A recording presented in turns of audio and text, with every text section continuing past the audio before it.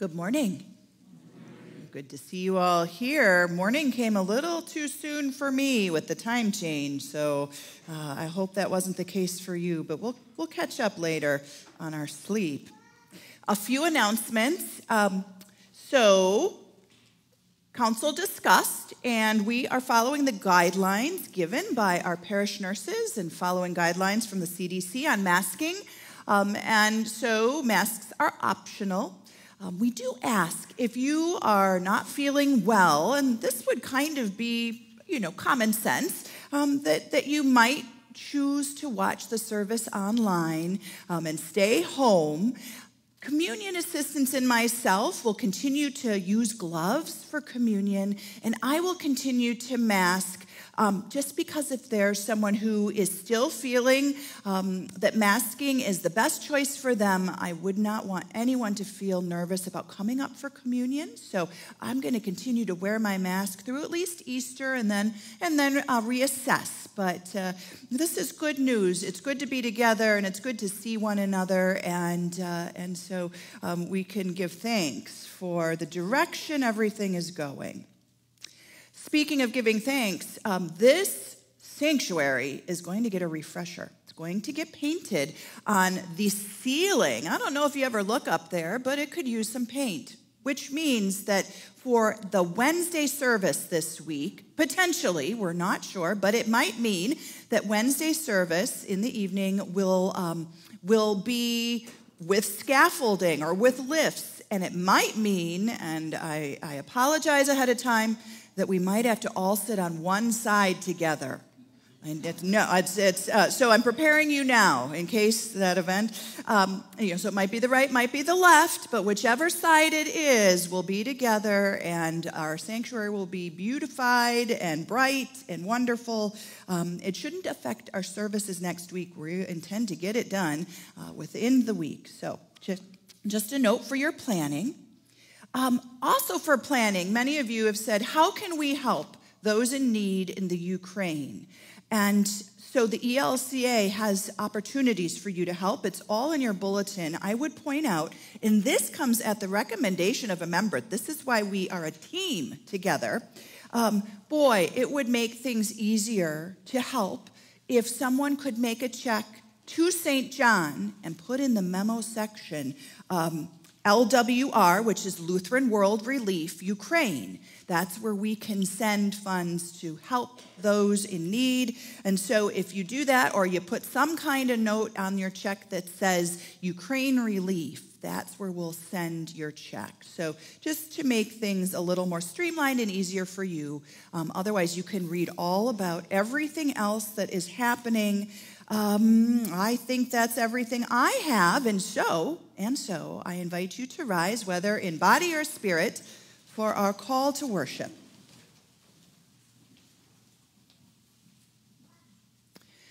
We are gathered in the name of the Father, and of the Son, and of the Holy Spirit, to know and proclaim Jesus Christ, and as disciples reach out in love.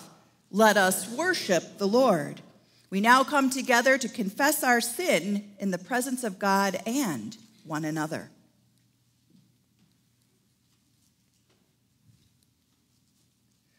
Holy One, we confess that we have wandered far from you. We have not trusted your promises. We have ignored your prophets in our own day. We have squandered our inheritance of grace. We have failed to recognize you in our midst. Have mercy on us. Forgive us and turn us again to you. Teach us to follow in your ways. Assure us again of your love, and help us to love our neighbor. Amen. Beloved in Christ, the word draws near to you, and all who call out to God shall be saved. In Jesus, God comes to you again and again and gathers you under wings of love. In Jesus' name, your sins are forgiven. God journeys with you and teaches you how to live in love. Amen. Our gathering hymn this morning is My Faith Looks Up to Thee on the screen or in your hymnal.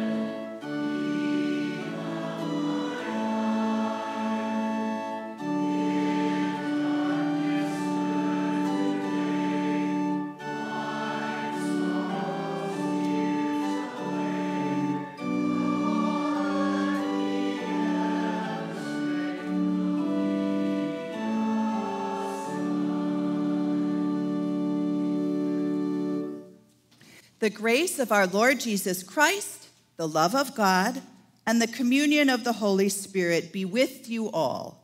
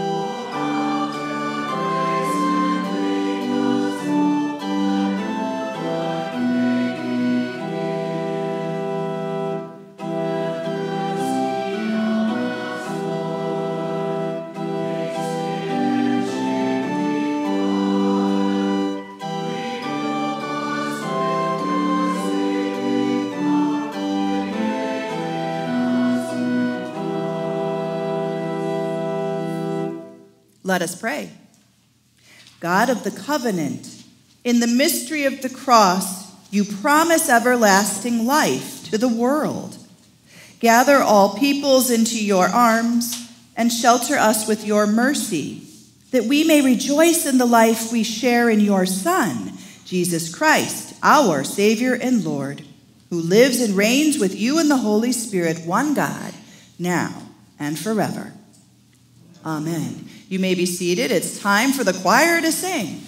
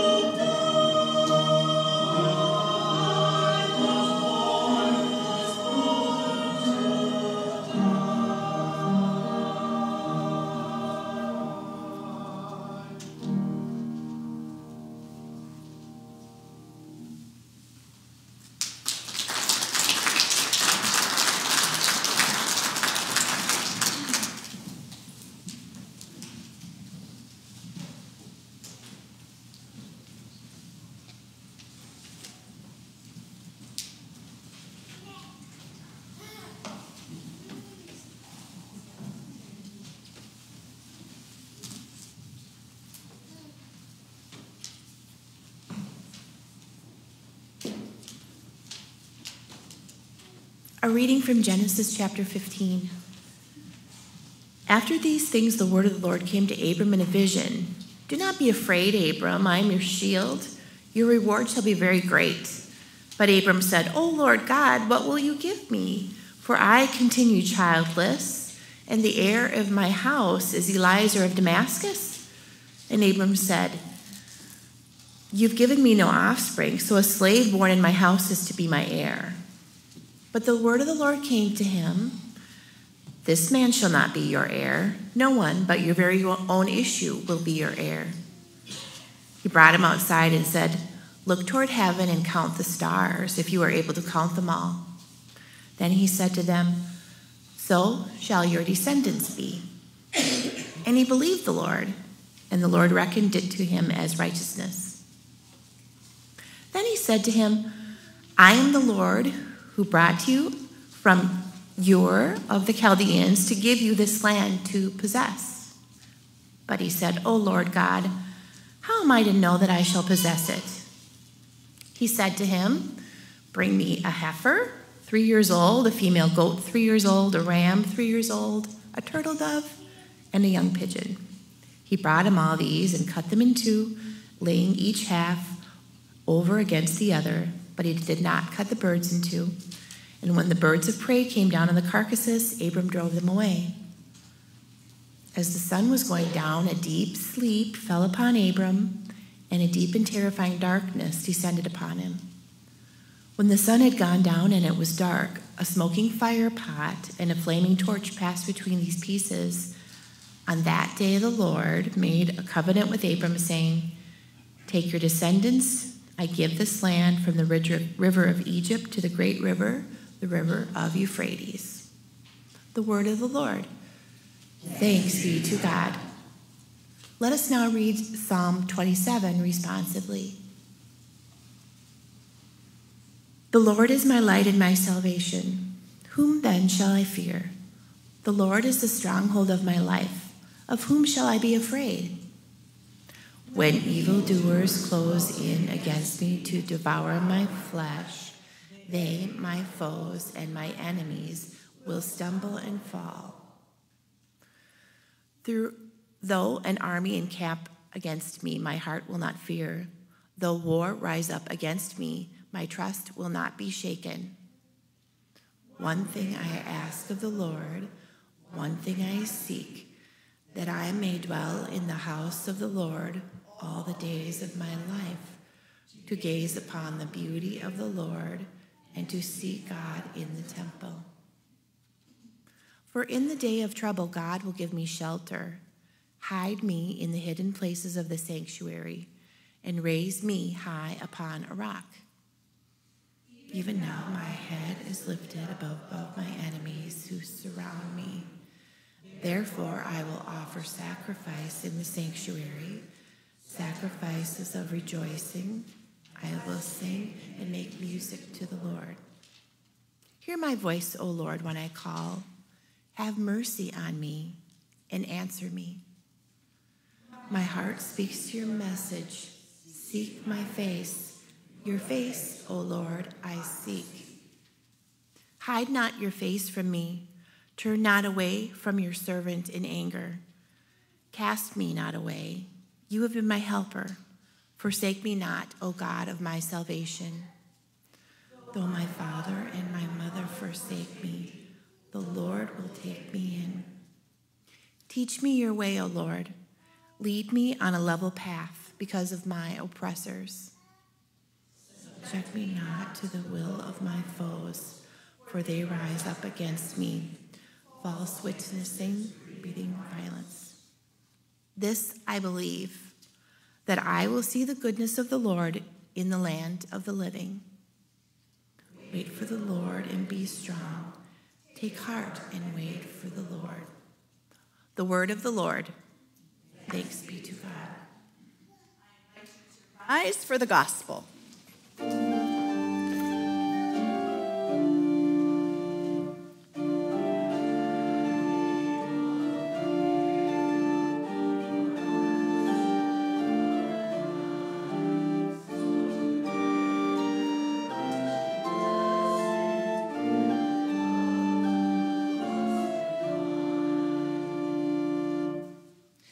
The Holy Gospel of our Lord Jesus Christ according to Luke. Glory to you, O Lord.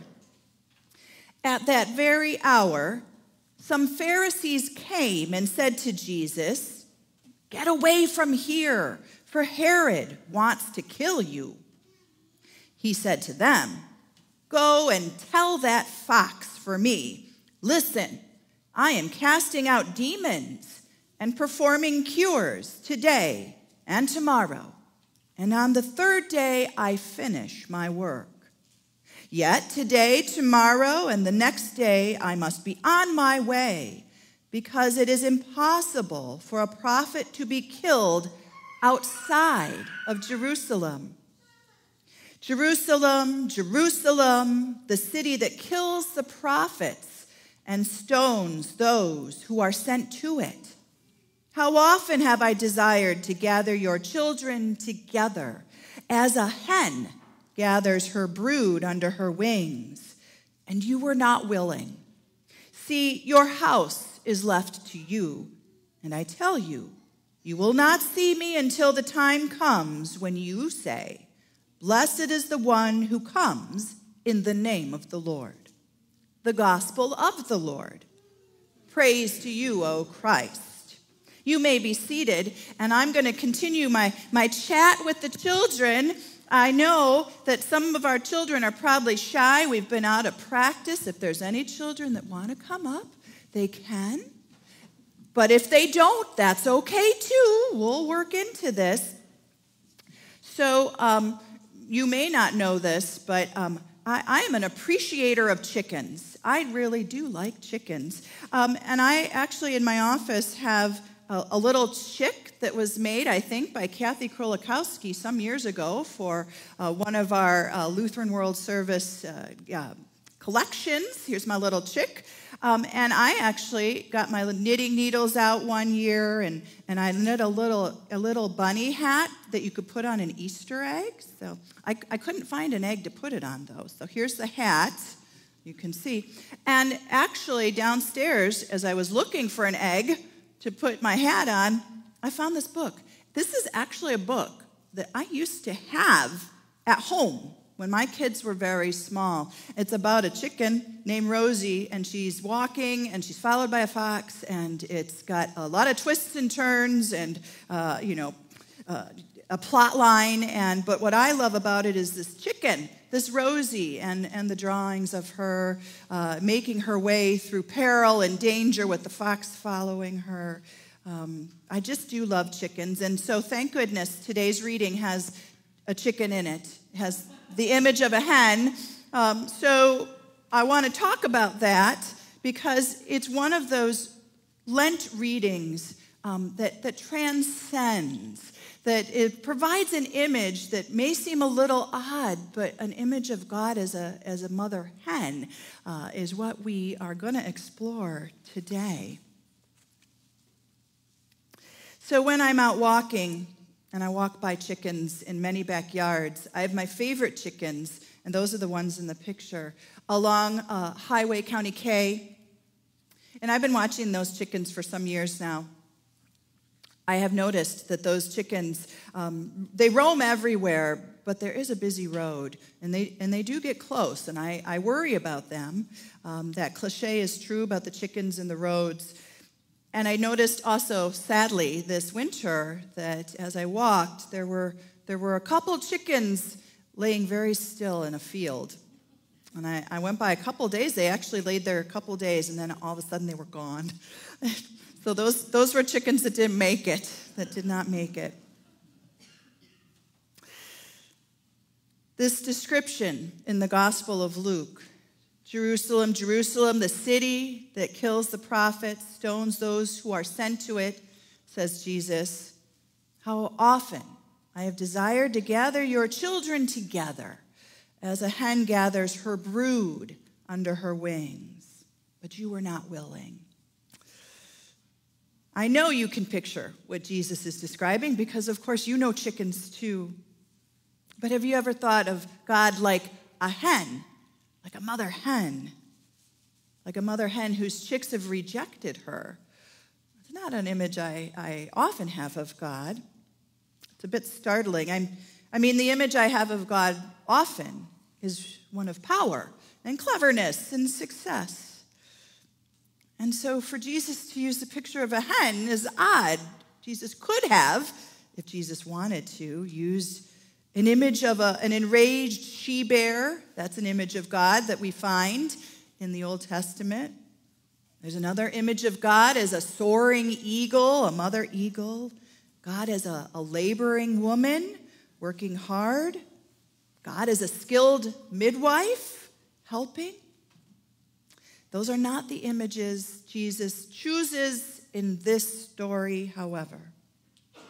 In the second Sunday in Lent, the gospel invites us to think of Jesus as a mother hen. As a mother hen whose chicks don't want her anymore. And she stands with her wings wide open. She is offering welcome and belonging and shelter, and yet her children refuse to come to her. Her wings are empty. In the verses that precede this heartbreaking, really, description, a group of Pharisees, again, another odd thought. Pharisees don't tend to like Jesus, but a group have come to warn Jesus to leave the area, this place where he's teaching and he's healing, because they say Herod wants to kill him. Jesus knows that Herod is dangerous, right? Warrants caution, but he tells the Pharisees he's not afraid of that fox. He says, I have work left to do. I have work left to do. At this point in the story, Jesus has set his course for Jerusalem. You may have heard the phrase, he's turned his face toward Jerusalem. Now, it's not because Jesus is unknowing of what awaits him there. But he's not going to change his course, not for Herod, not for anyone. And even as he stands up to a fox like Herod, Jesus also describes himself as a grieving mother whose children have wandered away. What are these images to offer us on our Lenten journey this year? Well, much like last week during Lent, we are called to embrace our needs, our vulnerabilities. Jesus mocks Herod by calling him a fox, but he never says that fox isn't dangerous. What Jesus, the mother hen, offers is not the absence of danger. Instead, what Jesus offers is the fullness of his unguarded, open-hearted, wholly vulnerable self in the face of all that threatens and scares. What he will give will be his body, his life. And what he promises, and he does so at great risk to himself, is the making of his very being into a place of refuge and return for his children, for all of his children. Even the ones who want to stone and kill him, Jesus' wings will yet be wide open. So maybe what we need most this Lent is not a fox-like God, not a divinity that wields power with intelligence and sharp teeth. Maybe what we need is a mother hen who calls to us, her wings held bravely open. Now, secondly, during Lent, we are called to lamentation, which is not lamination, I caution. That's what we do with your name tags. No, lamentation, sorrow, grieving. You don't have to be a parent to mourn the missed opportunities, the broken promises, or crushed hopes. All of us, regardless of our circumstance, we know what it's like to feel rejected. We know what it's like to long and find no fulfillment for that longing. Sometimes, like Jesus, the mother hen, we can't do what we most desire to do. We can't give what we long to give. We can't save the loved ones we ache to save. Finally, during Lent, we're called to return. You were not willing, Jesus tells his wandering children. You would not come back. There's that image of chicks snuggling under a mother hen's wings. It's an image of gathering, isn't it? Of community, of intentional oneness. And that requires a return. What in us this Lent is not willing to be gathered, not willing to surrender to community, to the people God places in our lives for our own growth, our deepening? Where in our lives have we chosen to go it alone, rejecting that messy human connection because it feels maybe too risky, maybe too time-consuming? Honestly, loving a vulnerable mother hen God is riskiest thing some of us can imagine doing. Some of us might prefer the lion. I know there are days I would like the lion or the infuriated bear to be my protector. And yet it is the yearning mother hen. That's the mother we belong to. She's weeping for us. She's calling us home. And the home she's calling to us is profoundly communal. The reach of her wings is wide. The hospitality of her shelter is vast. She will never not call us home.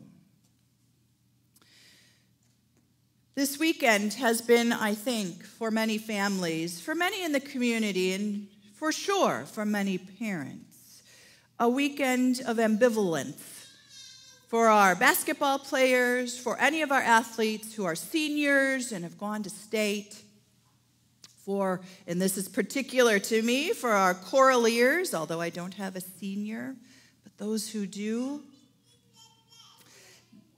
there is this sense of letting go. And it's hard. I've heard people say, and have had a tear myself, for these young people who will soon leave. During the Choraleer Home Show, and there's one left if you want to go, shameless plug right there, it's at 2. During the home show, there's a song that the seniors sing. This is tradition. I'm not going to give away that song, but the song does speak to this ambivalence of children growing up and leaving. And it speaks to the worry we have for their safety, for their tender hearts. It's just like the worry of a mother hen for her chicks who yet have that touch of soft down, not yet fully adult-fledged with the feathers. How often have I desired to gather you, says Jesus. During this wilderness season of repentance and transformation, may the longing of Jesus become our longing too. May the way of the mother hen, the way of vulnerability and sorrow, hope, and eternal welcome, lead us home. Amen. This morning, we have a hymn of the day, as we always do. It's number 613, The Holy Wings. Thy Holy Wings, because that's a biblical word. Let's sing it together. Remain seated.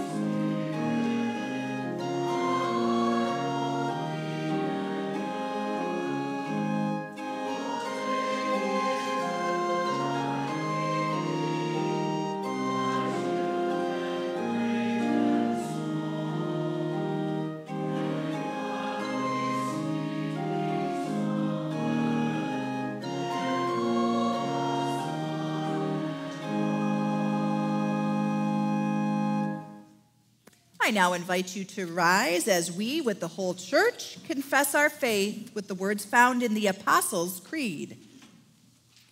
I believe in God, the Father Almighty, creator of heaven and earth.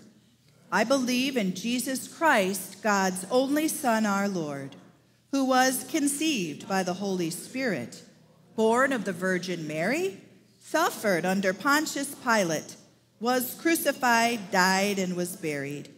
He descended to the dead. On the third day, he rose again. He ascended into heaven. He is seated at the right hand of the Father, and he will come to judge the living and the dead. I believe in the Holy Spirit, the Holy Catholic Church, the communion of saints, the forgiveness of sins, the resurrection of the body, and the life everlasting. Amen. Drawn close to the heart of God, we offer these prayers for the church, the world, and all who are in need.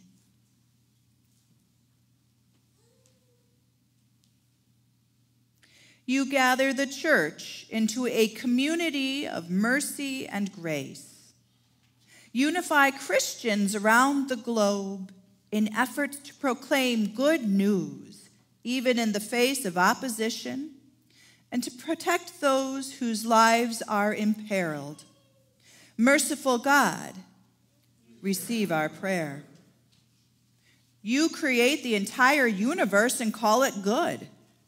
Hinder those who would cause further destruction to our planet's fragile ecosystem, and augment the calls of those who advocate for thoughtful stewardship of the earth's resources. Most merciful God, receive our prayer. You raise up leaders committed to love and justice. Nurture in those who govern patience to receive criticism, openness to new ideas, and courage to change course when needed for the sake of the common good. Merciful God, receive our prayer. You hear us when we cry to you. Attend to those expecting a child. Console those who've experienced miscarriage. Comfort veterans enduring post-traumatic stress. Shield those endangered by domestic violence. Uphold those who are ill or grieving. Today in our prayers, we keep Sandy, who will have surgery on Thursday, a friend of Yvonne Brecky, in our prayers. We also keep all who've experienced times of concern, whether it be health or otherwise. Merciful God, receive our prayer. You kindle faith that moves us into action. Guide children and adults preparing for baptism or confirmation. Empower our Sunday school teachers, our confirmation leaders, and parents who share their faith with younger generations. Give us all a renewed sense of vocation. Merciful God, receive our prayer. And in keeping with God's commandments to pray for others, we first pray for those who celebrate their birthday this month. We pray for Owen. We pray for Bernice. We pray for Laverne. We also pray for ministry partners for the mission and ministry of Bethany Lutheran Church next door in the Wisconsin Dells. We pray for those who will have procedures this week, including Sandy.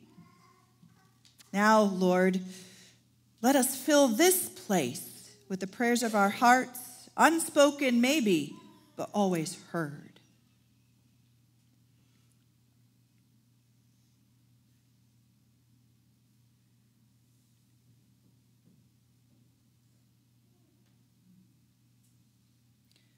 Merciful God, receive our prayer. Accept the prayers we bring, O God, on behalf of a world in need, for the sake of Jesus Christ. Amen. The peace of the Lord be always with you. You may be seated. It's time for our morning offering.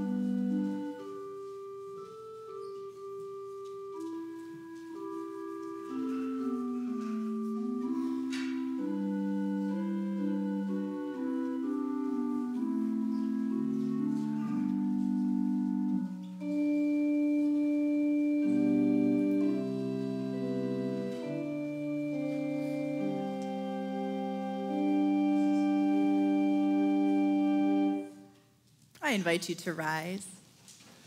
God of all creation, all you have made is good. Your love endures forever. You bring forth bread from the earth and fruit from the vine. You nourish us with these gifts that we might be for the world signs of your gracious presence in Jesus Christ, our Savior and Lord. Amen. The Lord be with you. Lift up your hearts. Let us give thanks to the Lord our God.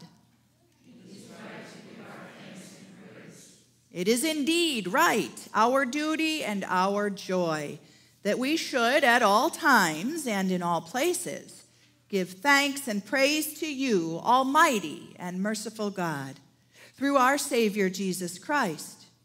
You call your people to cleanse their hearts and prepare with joy for the Paschal feast, that renewed in the gift of baptism we may come to the fullness of your grace.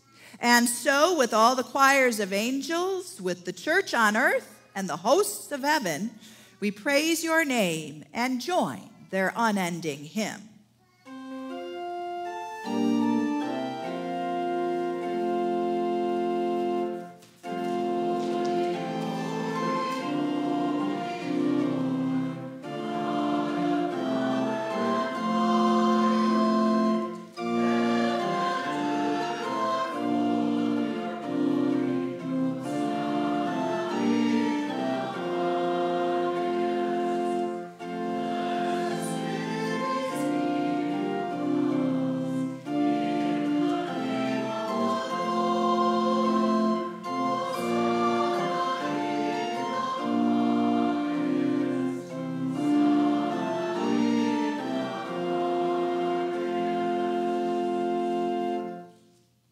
The night in which he was betrayed, our Lord Jesus took bread, gave thanks, and broke it, saying, "Take and eat. This is my body given for you. Do this for the remembrance of me." Again, after supper, he took the cup, gave thanks, and gave it for all to drink, saying, "This cup is the new covenant in my blood, shed for you and for all people for the forgiveness of sin. Do this for the remembrance of me." Gathered into one as we are by the Holy Spirit, let us now pray as Jesus taught us. Our Father in heaven, hallowed be your name. Your kingdom come, your will be done, on earth as in heaven. Give us today our daily bread. Forgive us our sins, as we forgive those who sin against us. Save us from the time of trial, and deliver us from evil. For the kingdom, the power, and the glory are yours, now and forever. Amen. Here is food and drink for the journey. Take and be filled. You may be seated. This morning we receive communion up front. The ushers will indicate. We go side by side. When you come up, you may receive a wafer. We have a gluten-free alternative. If you need, just let me know. You can take and eat it right away. And then proceed to Myron, who is the communion assistant today, who will have the tray of cups. In some cups are dark wine, some light juice. Indicate which you prefer. Take, drink, and then on your way back to your seat, you can dispose of your cups in the little baskets. Come, for all is ready.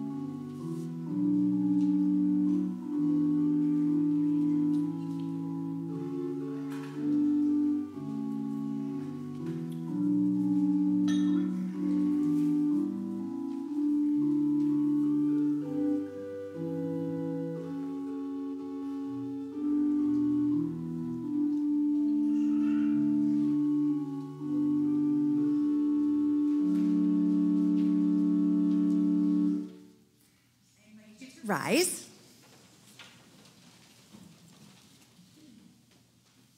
Blessed Jesus, in this rich meal of grace, you have fed us with your body, the bread of life. Now send us forth to bear your life-giving hope to a world in need. Amen.